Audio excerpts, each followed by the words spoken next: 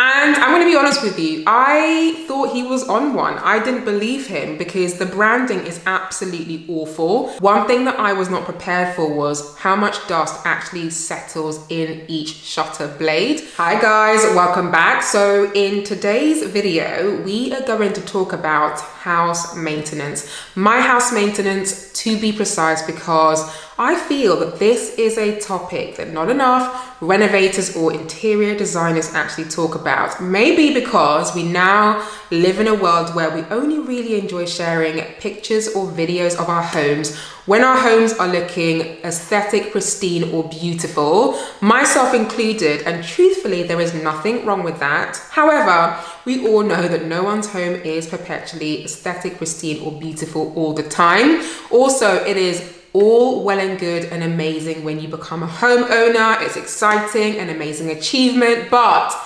no one really prepares you for just how much maintenance goes into maintaining a home. And I am really keen to get to a point this year where I'm so much more systematic about how I manage and maintain this home. So I want to have things that I do, of course, daily, weekly, monthly, quarterly, and also annually as well, guys, because it's not just about keeping it clean. You have to repair things, replace things, get people to come and check on things. Honestly, it is almost a full-time job, and therefore, again, I want to be a lot more systematic and organized with how I manage and maintain this home.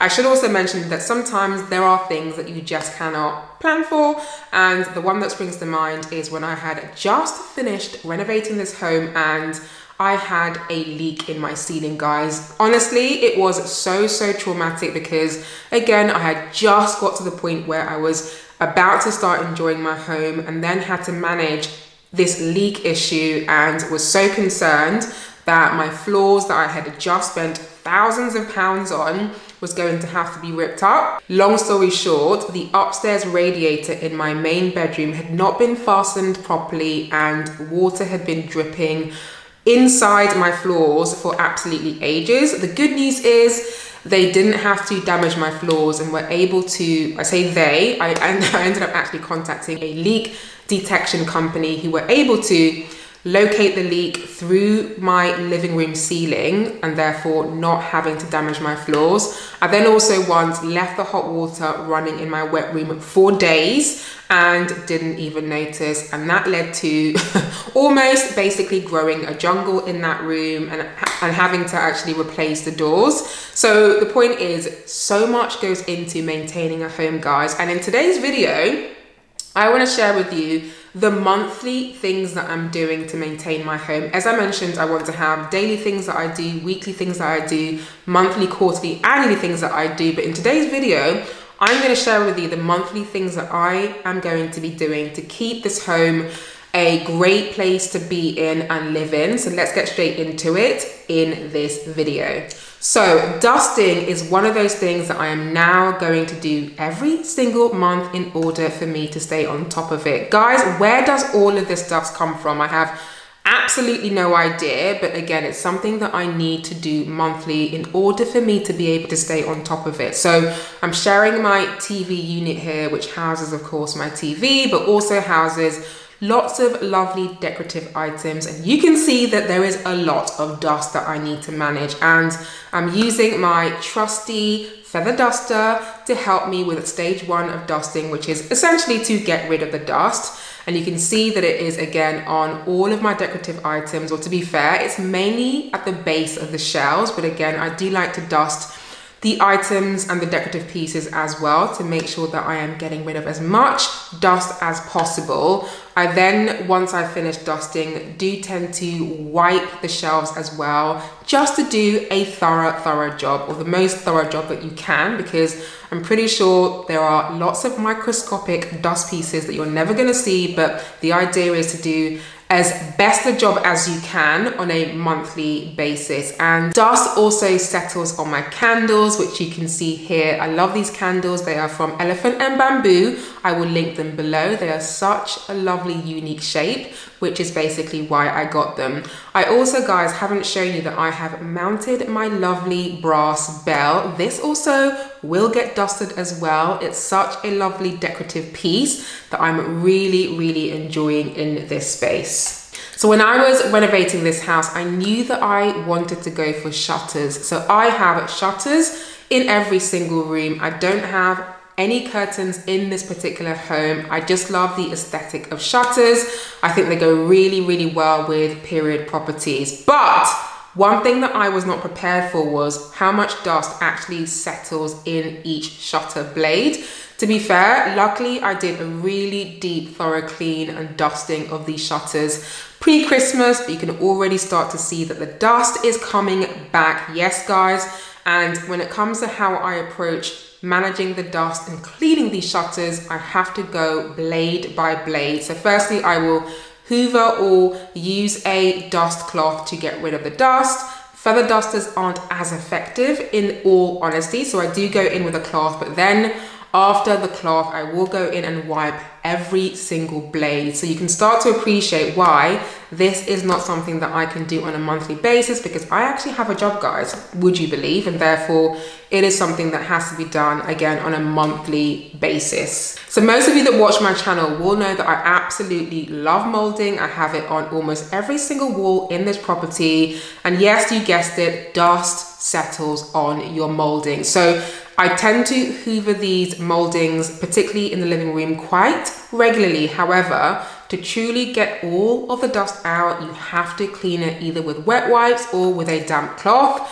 And considering how much molding I have, it takes a lot of time and effort, guys. But again, something that just has to be done if you do want to maintain a clean, aesthetic and pristine home, which I definitely like to do. So molding is again all fun and games until you realize how much dusting it actually involves. Yes, and you guessed it, there's more dusting, but this time I'm paying attention to my lights, guys. My ceiling lights accumulate so much bloom and dust, as you can see here. These are the lovely lights that I have in my dining room. I also have them in my kitchen. I will link them below in case you are interested. But they, as you can see, again, accumulate quite a lot of dust, and the wide circumference of the lights make it a perfect home for lots and lots of dust particles to basically reside rent-free, may I add. So I have to basically clean and dust 6 of these every single month. So are you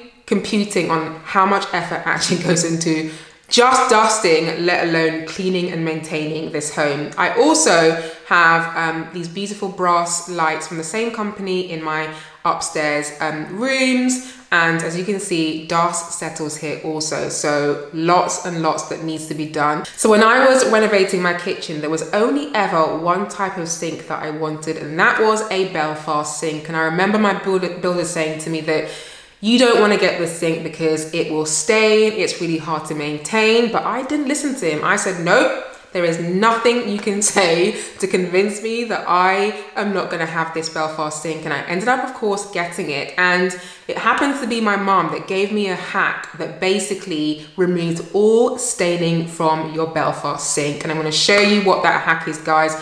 It is basically Ariel washing powder that I periodically, or monthly now actually, sprinkle into onto my sink. I will leave it for a couple of hours, or if I have more time, I will leave it overnight, and it gets rid of every single stain. It is literally like magic. I also now use it on my quartz Carrera countertops, which unfortunately do stain over time. But this Ariel hack, guys, is super effective at lifting and removing dust from your countertops. If you have marble, don't listen to me because I haven't got marble countertops. These countertops are quartz Carrera, and this trick or this hack again works really effectively, and I love it. So thank you, mother dearest, for that hack. So I have had so many questions on my white walls and the paint that I use on this channel, and one of the key questions that I have gotten is,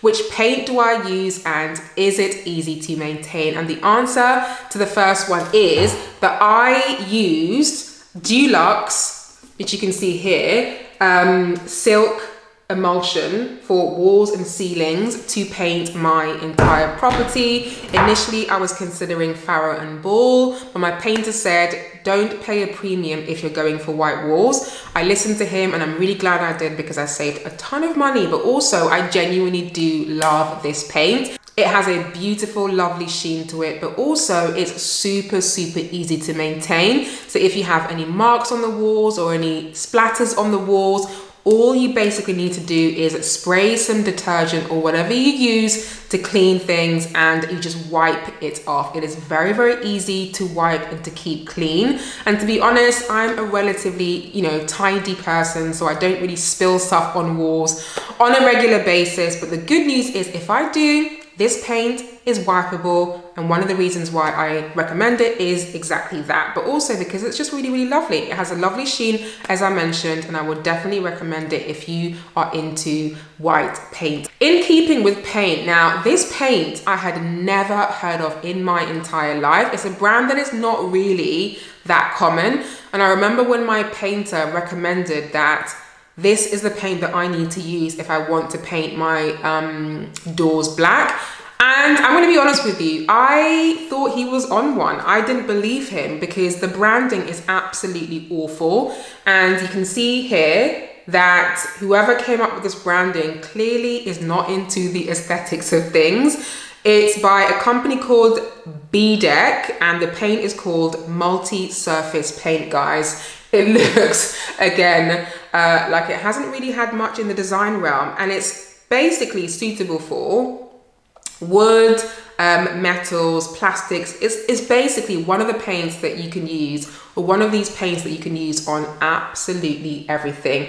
And that in fact was why I wasn't really fully trusting my painter's recommendation, because it was trying to be all things to everything, and therefore I was skeptical. But I let him do his thing. He is the expert after all, and I was paying him for his expertise, and I ended up going with his recommendation. And I cannot express to you guys, this paint is the dog's, I can't swear, but it's the dog's B. It is honestly hands down the best paint. I think in terms of like consistency and ease of application, it's the best paint I've ever used. It's better in terms of application and ease of use than the Dulux, and it does exactly what it says on the tin, guys. I've used it to paint my bath panel in my upstairs bathroom. It's the paint that I've used on all of my doors, and it has this really lovely satin sheen to it,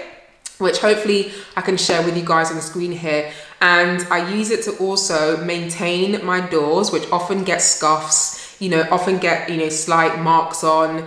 And I'm gonna show you what the paint looks like. The other thing also is that it is not oil-based, it is water-based, and just mixes and applies like an absolute dream.